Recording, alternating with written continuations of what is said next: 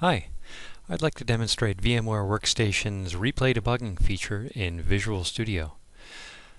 I'll begin by starting up Visual Studio and opening my project called TradeStar.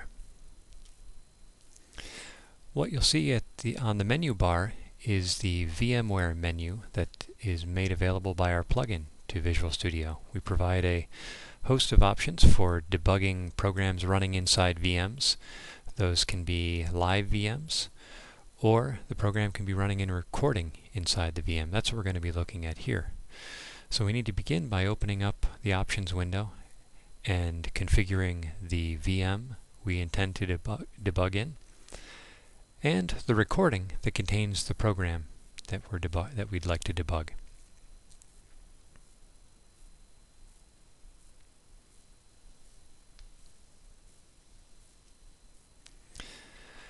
So now we start the replay debugging process.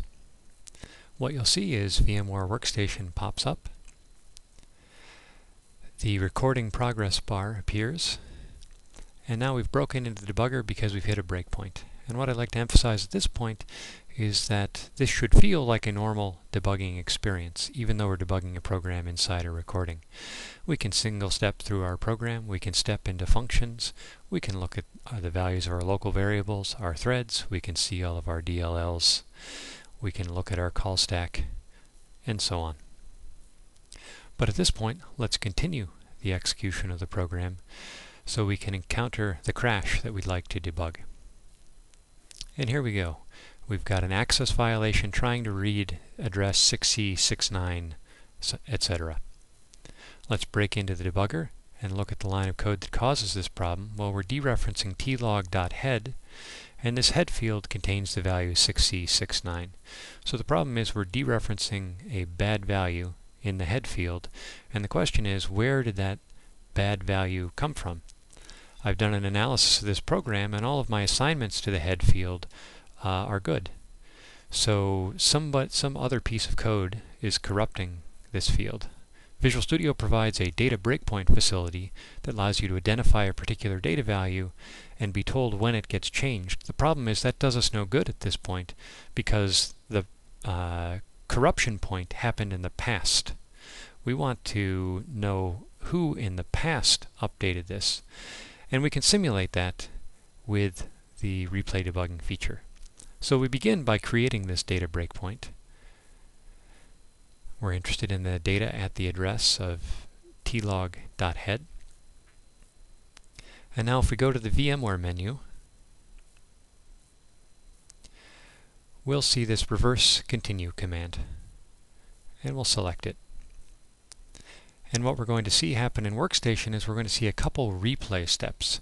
During the first replay step, called the analysis step, we're just recording all of the debugging events as they're encountered, the breakpoints, watch points, etc.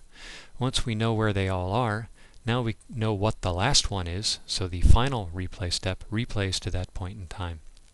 And that's what we've done here, and we've encountered our data breakpoint. So now let's look at the code that caused this. Well, we're in some sort of library. Let's look at our call stack so we can find out how we got there from our code. So our memory was corrupted in the implementation of strcpy, where we're apparently copying a name, a string, Nahasapimapetalon, into this last name buffer. And if we look closer at this last name buffer, we see, aha, this buffer has 12 bytes, which is only enough to hold Nahasapimap. So what's happening here is we're copying a large string into a small buffer and overflowing into an adjacent structure. That adjacent structure just happens to be our tlog structure, and that's what's writing garbage, and that is, say, the end of this string, into the head field.